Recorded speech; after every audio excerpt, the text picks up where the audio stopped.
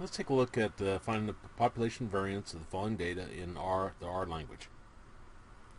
Now, as far as I know, there is no population variance function, but you never know. With each version that comes out, they may have come out with one, and I just wasn't able to locate it.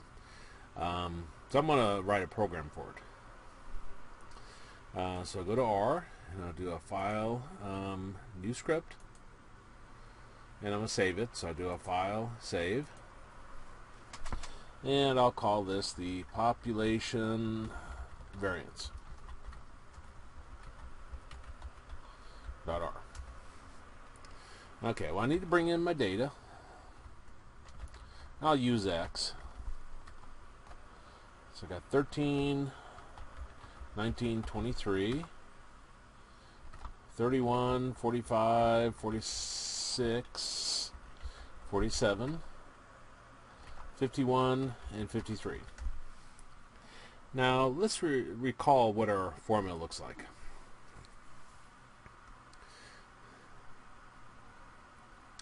The population variance is equal to the sum,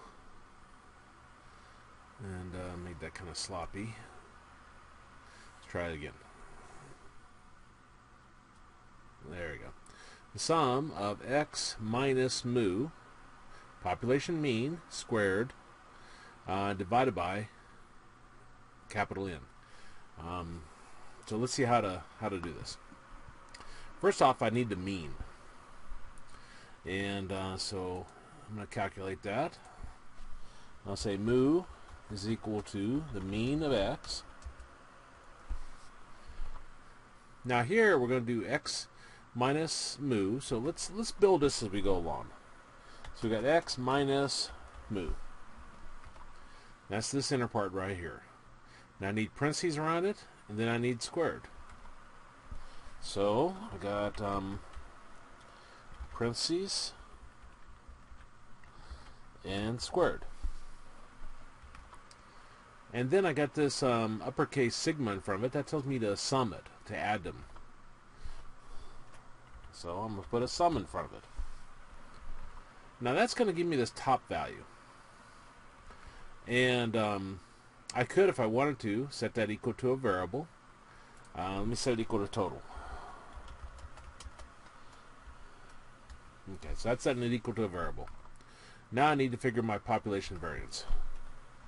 So population variance is going to equal to my total divided by the length. This is a function of x. That returns how many numbers are in the data set x. And then I want to print my population variance. Okay, so let me save that. So I'll do a file save, and then I'll do an edit and run all. Now let me go to Window and go to our console. And I got something wrong. It isn't that small. Let me double check my my script. Okay. Let's see. 13, 19, 23, 31. Okay, those numbers look reasonable. Put in an X. Okay, I found mu.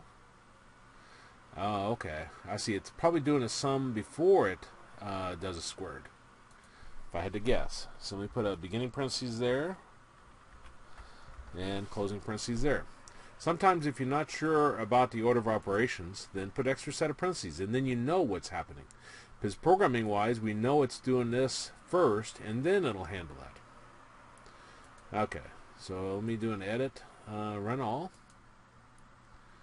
and let me go to the console, and we get a value now. And that looks very reasonable, actually.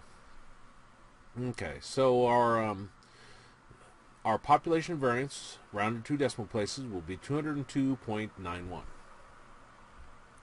In